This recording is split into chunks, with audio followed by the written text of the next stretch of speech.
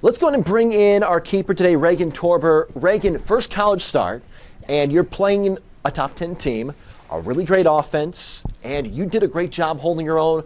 How'd you feel about your performance today?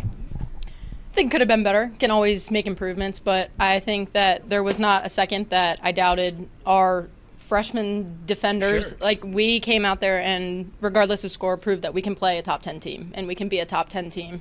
And, you know, obviously there are some goals that I'd like to get back, but we worked hard and I was prepared.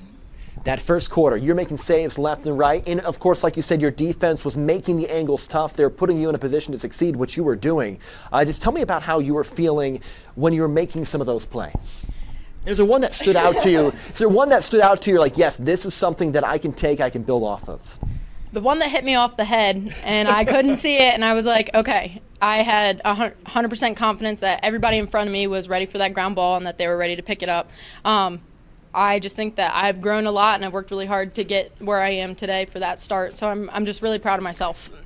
And about that, you lose your keeper last year, of course, at graduation. Like you said, you've been grinding throughout your college career. You get the start on opening day against a top 10 team. What was that like to get that opportunity just to come out there with your team as starting keeper? I was jumping, like, you should have seen me in warm-up dancing on the sideline, but I have to also give credit to my other three goalies who have done nothing but support me, and we are one. So Abby and Anna both made some good saves today in the game. And you're kind of the leader now. I mean, although you're not a senior yet, you are the leader in that four-player grouping of keepers for the team.